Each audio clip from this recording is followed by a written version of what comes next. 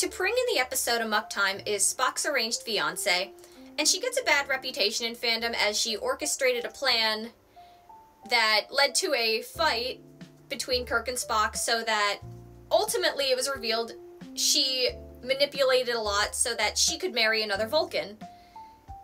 And Spock is understandably pissed at her for putting him in a situation where he has to, again, homoerotically fight the guy he's been interested in.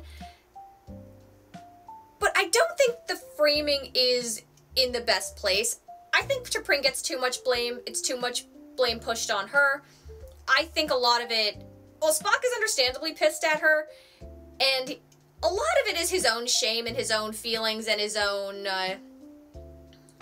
reflections on his situation kind of being directed at her. I think the real issue is maybe Vulcan arranged child weddings is a bad idea, period. They were chosen for each other in childhood. They're clearly not a match. Spock showed up to his own wedding in his work clothes. He's not putting any effort into this. And she wanted to marry somebody else. So did he. This is not a situation that's worked out, and she's actually doing something about it. She's not committing to staying in a loveless marriage. She's arranging, using the cultural understandings, the cultural rules, so that she can get what she wants. And that works out for him, too. I wish the framing was better on this, and I wouldn't be surprised if there were some damage control additions done in rewrites.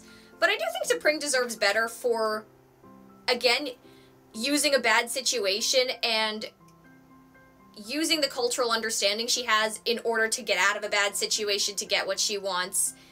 And I also wish this understanding or this idea was explored a little bit in the episode at how a civilization can be so advanced in some ways and yet so backwards and behind in others. You hear a lot about how great Vulcan is, you see a lot about how great Vulcan is. You see they have a, they have a woman, a female Vulcan as the High Council, who is so respected amongst all the galaxies, even Kirk can't look bad in front of her. But then you have Vulcan arranged child weddings and, horny fights to the death. I wish it was a little explored more. I do think T'Pring deserves better. I think she's really interesting. And, yeah, she's calculating, she's manipulative, but again, it's not really about... She's not trying to hurt Spock, she's trying to be with the guy she loves, and it works out for Spock, too, so he can be with the guy he loves. Justice for T'Pring. Live long and prosper.